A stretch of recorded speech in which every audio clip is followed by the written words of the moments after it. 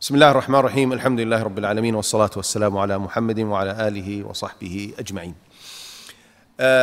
Continuing with Ad-Dhuha, Allah Azza wa Jal in the 6th verse gives Muhammad sallallahu alayhi wasallam reasons to be confident, reasons to believe in his mission by reminding him of favors he has conferred upon him sallallahu alayhi wasallam before he was ever commissioned alayhi salatu wasalam. Alam yajidka yatiman fa'awa. This is the first favor. Did he not find you an orphan and gave you refuge? Were you not a weak young boy, lost his father and his mother at a very young age? Were you not an orphan? And then who took care of you? Who supported you? Who cared for you? Who provided refuge from one who never accepted your faith? His uncle, after his grandfather, his uncle took care of him alayhi salatu wasalam, who refused to accept the message of Muhammad sallallahu alayhi wasallam, right? And he kept caring for him, protecting him, supporting him, though he was not on his religion, alayhi salatu wasalam, right? So Allah is reminding Muhammad sallallahu alayhi wasallam, were you not an orphan and He, the Almighty, provided shelter and refuge for you and a source of protection and support? So if He's done this for you before, way decades before you were ever commissioned, would He abandon you and forsake you now? Then وَوَجَدَكَ ضَالًّا فَهَدَى. Another favor. He found you lost or misguided, not upon the path, and guided you. What were you before the mission? What were you, O Muhammad, before this mission? You were not upon guidance. Although Muhammad sallallahu alayhi wasallam never prostrated nor worshipped any idols, right? But the simple fact that he was never on the path of Allah Azza wa Jal is enough to say that someone is not guided, right? So Allah Azza wa Jal is again reminding him, you were raised and grew up and cultivated by Jahiliyyah, by polytheists, and where the environment was all a polytheistic environment that you grew up in. And Allah Azza wa Jal rescued you from all of this and made you on the path, and not only that, but commissioned you to carry the mission of monotheism to humanity and jinn. Alayhi salatu wassalam. وَوَجَدَكَ عَائِلًا فَأَغْنَى. And He found you poor and made you self-sufficient. This is another favor Allah Azza wa Jalla is reminding Muhammad sallallahu alayhi wasallam with, to reassure his heart that we've taken care of you before without giving you any responsibility. Then how can you think, or how can anyone else think, that we will abandon you and forsake you after having commissioned you to convey the message? You were poor. He was a shepherd sallallahu alayhi wasallam. كنت أرعى الغنم على قراريط لأهل مكة. I used to be a shepherd for the people of Mecca. And then Allah Azza wa Jal, through the wealth of Khadija radiyallahu anha, made Himself sufficient alayhi salatu wassalam. So these are enough reminders and reasons for you, O Muhammad, to be assured, to feel confident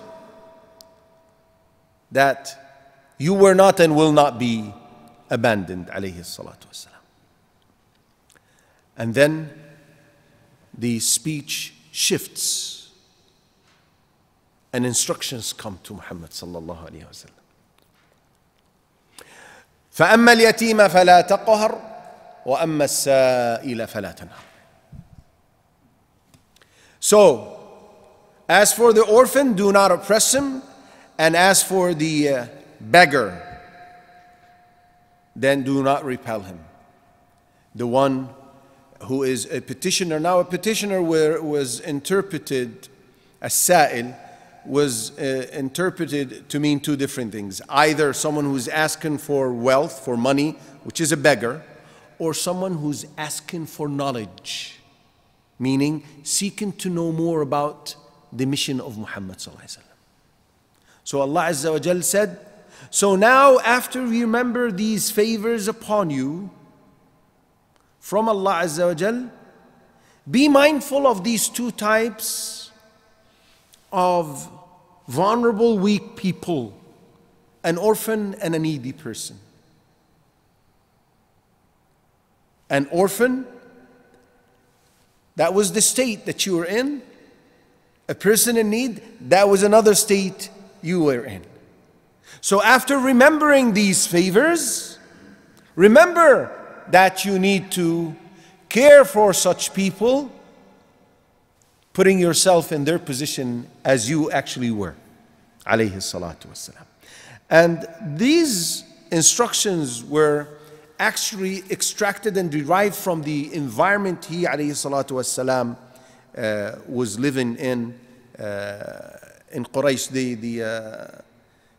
The environment was not very caring about such people, such weak and poor people in Mecca and in the Quraysh. So Islam came and gave each his or her right, and enjoined that people fulfill these rights, and promised a beautiful reward for those who do fulfill, and warned against the consequence of failing and to fulfill and violating these rights. وَأَمَّا بِنِعْمَةِ رَبِّكَ فَحَدِّثْ. And as for the favor of your Lord, report it or talk about it.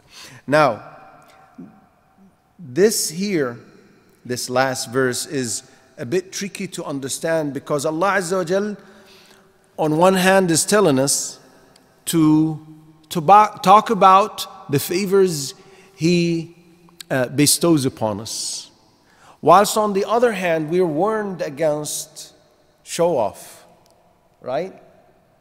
So how do we exactly how do we look at it in a correct way? Well, the scholars said an intention is something in your heart. It's only Allah Azza wa Jal who knows about it. So when you start saying, oh, Allah Azza wa Jal enabled me to do this or do that, if you have in your heart that you're showing off and you're showing a status above those who are listening to what you're saying, then Allah Azza wa Jal is going to deal with you and treat you and give you the recompense according to that.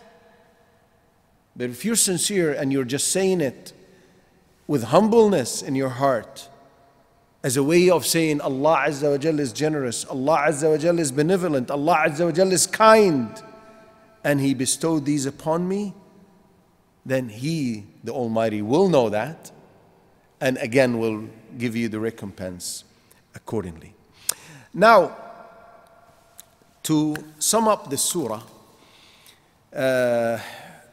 which is something that was very touching from what I heard when I was researching for this, and preparing for the class.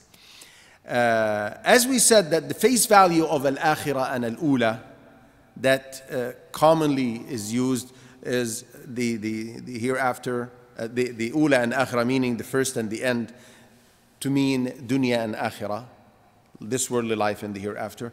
But there is a broader meaning to these two terms.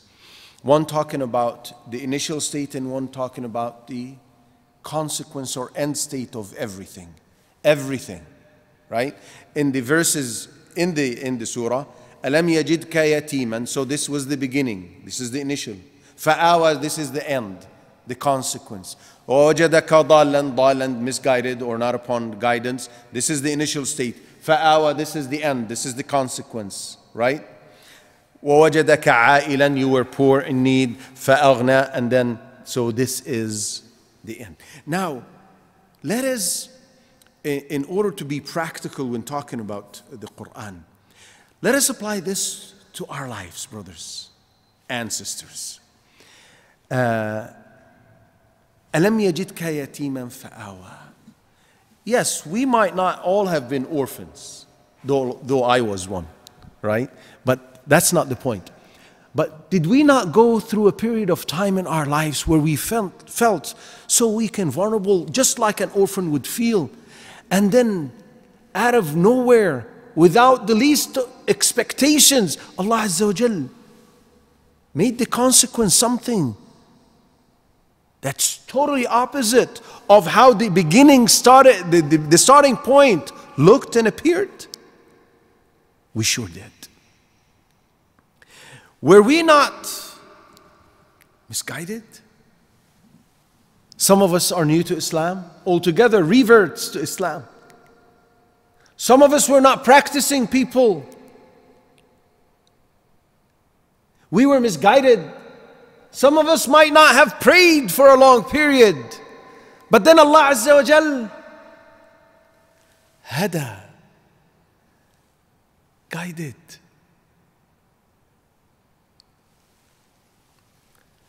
Alhamdulillah. وَوَجَدَكَ عَائِلًا فَأَغْنَى. Did we not go through situations in our lives where finances were tight? We didn't have money. We didn't have sufficient money to make ends meet. Did we not? And then من حيث لا يحتسب, from means where he least expected, we were provided for by Allah Azza wa Jal. All of this, when we think about it, we need to remember and be always mindful of the fact that we are dealing with a generous, loving, caring Lord subhanahu wa ta'ala.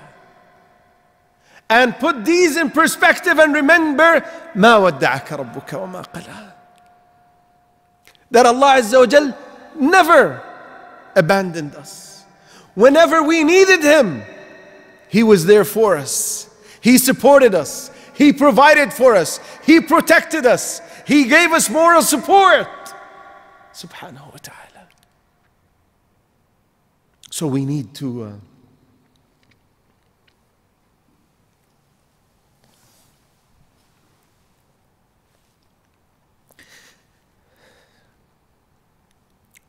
deal with our Lord based on this. Based on having what is called in Arabic husnul dhann. Thinking good of your Lord. Thinking positive of your Lord.